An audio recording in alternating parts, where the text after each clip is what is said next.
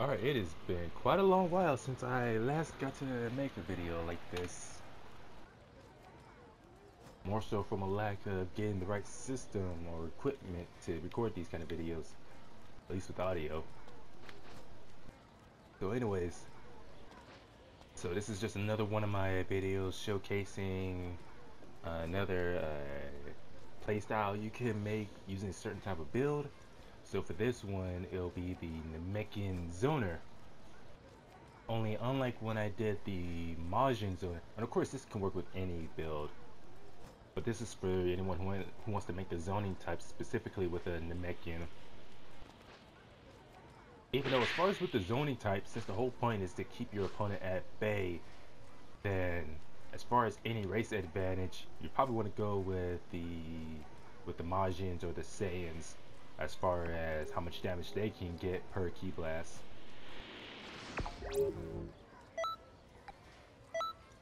And unlike the Majin Zoner, which had a whole bunch of beam attacks, this one consisting of individual projectiles. So for this, I'll be using Gigantic Omega. Yeah, it's part of the strike skills, but still it's the fact that it throws out a projectile. Anyways, Blaster Shell for multiple projectiles at once, especially since if you rapidly press the button, as it says, time the button presses to fire in succession rapidly. And there's really no timing to it, but I'll get to that in a moment. And lastly, Power Shell and Maximum Charge, because you are going to be using up a lot of ki.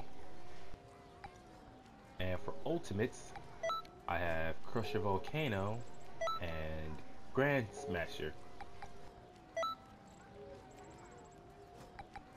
And as far as the zoning type, probably best just go with Potential Unleash if you're not using a Saiyan. So that way, since Kaioken uses up your stamina, so does Become Giant.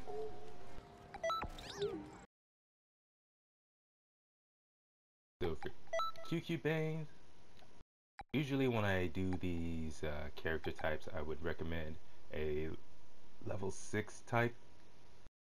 So that way you can get the maximum ki that you need.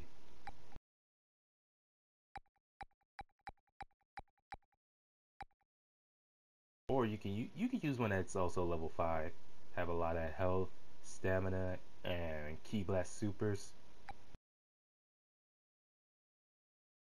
But I believe I'll just go with this one.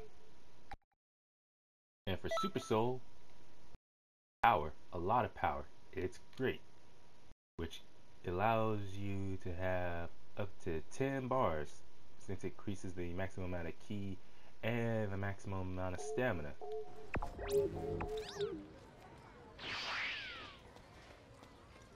Greetings. So time to head into training mode.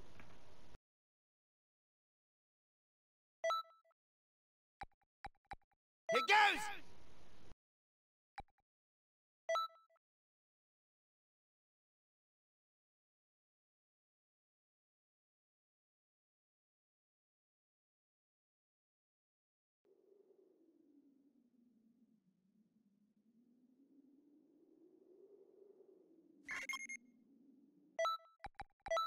Alright, so let's change up the settings.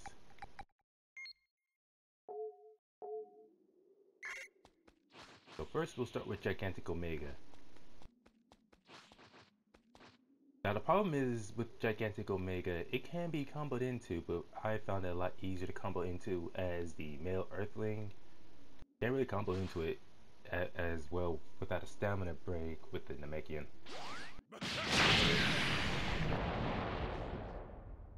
But still, it has the advantage of being oh yeah, advancing, that's what I'm looking for. An advancing strike going right towards the opponent. And the cool thing is that even if the initial hit doesn't connect, it still hits the opponent with the projectile. It's not a homing attack, but still, in case the enemy flies directly away from you, or even if they're advancing towards you, you can bust this out because it comes out. It's not like instant, but it comes out quick enough to where you can kind of surprise them. So you either use some kind of combo to hit them with.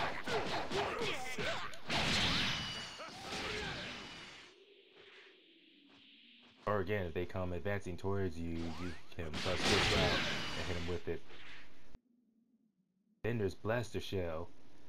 This one does home in on the opponent. And it's 5 Ki Blasts. So that's 5 projectiles they'll have to try to avoid.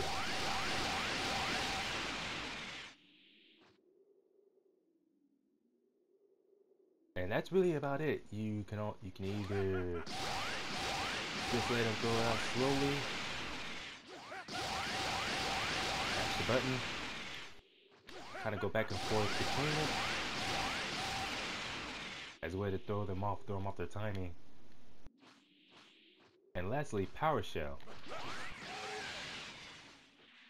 Pretty good amount of damage.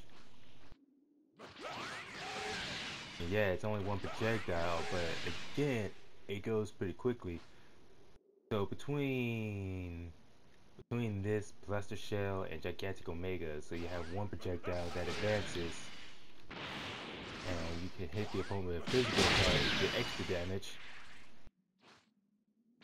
Blaster Shell for multiple projectiles, and you can switch up the speed at which the projectiles come out, but it does leave you vulnerable if the opponent manages to get around you, or if another one manages to get behind you while you're distracted with another target. That's a good thing about having Blaster Shell. Just that 1 projectile, just throw it out, be done with it. And say for instance you're in the middle of a combo, you can just press back, hit any target that gets around you. Also, you can do it while getting hit too.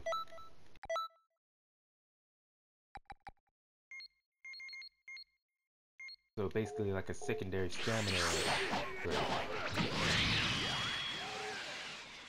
course, don't do it when they're hanging behind you.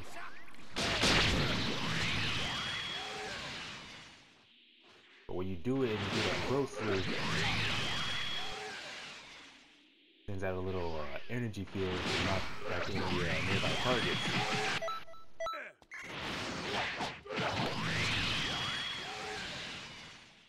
Yeah, from what I've seen, you cannot turn around.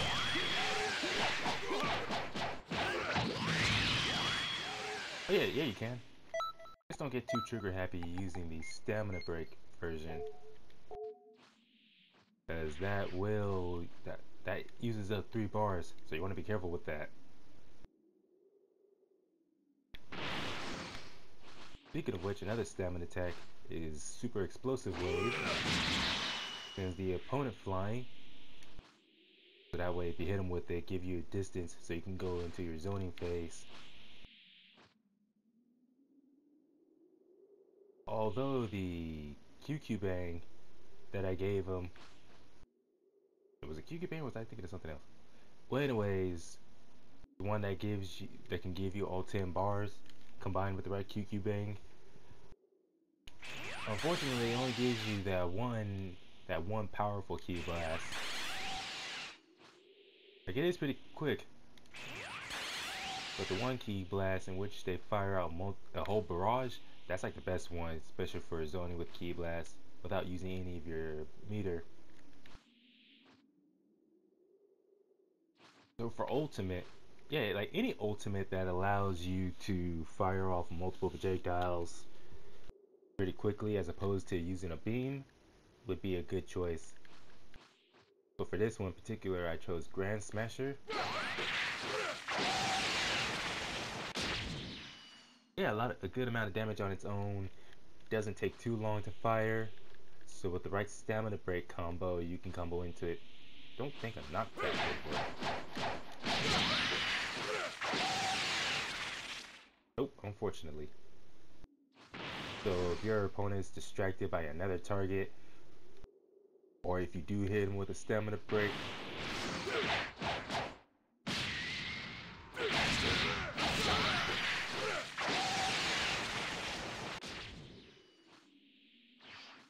$10,000.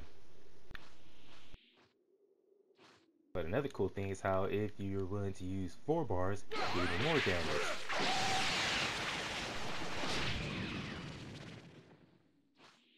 So the regular one did around 7,000. That was about 8,000.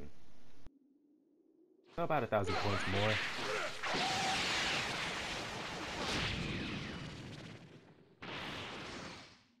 And Crusher Volcano.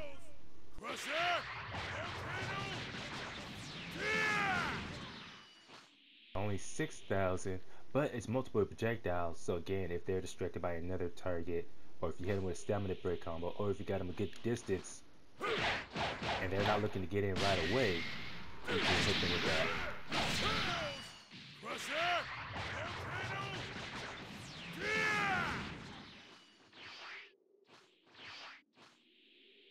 Although, if I remember, as far as ultimate attacks that are just multiple projectiles, there's not a whole lot of them in this game. I believe Crusher Volcano is one of the few that does that. But for this one, each projectile does have a specific purpose that works well. So combine all of that with a potential unleash, or Kaioken if you want to use that. But again, it's risky because you want to save your stamina for when you have to use something like Super Explosive Wave or even Power Shell to break out of an opponent's combo. So that's why I would rather go with Potential Unleash. Unless you're a Saiyan, in which case, yeah, go with whatever Super Saiyan transformation. Though I would not recommend, if you're using a Super Saiyan transformation for a Zoner variation, I would not recommend Super Saiyan Blue or Super Saiyan Blue Evolve, because they just eat up your meter so fast. Whereas Super Saiyan God, it doesn't eat up your meter, but it doesn't really do anything for your ki. It's supposed to, it amplifies your strike attacks. So that's more if you want to use a rush down. So Super Saiyan, Super Vegeta, and I don't know about future Super Saiyan, but basically Super Saiyan and Super Vegeta and Super Vegeta 2 I would recommend for a Super Saiyan zoning type. But if you don't want to use any of those, then for any character class or for any non-Saiyans, then Potential Unleash would be the transformation you want to go with. So that's going to be that for this video. I'm going to keep on making more of these types, and hopefully I can get some of my friends to collaborate with me on making these type of videos so they can add their input as well, do a little cross-referencing. But that's all for now. So I'll see you all on the next guide, and y'all have a good day.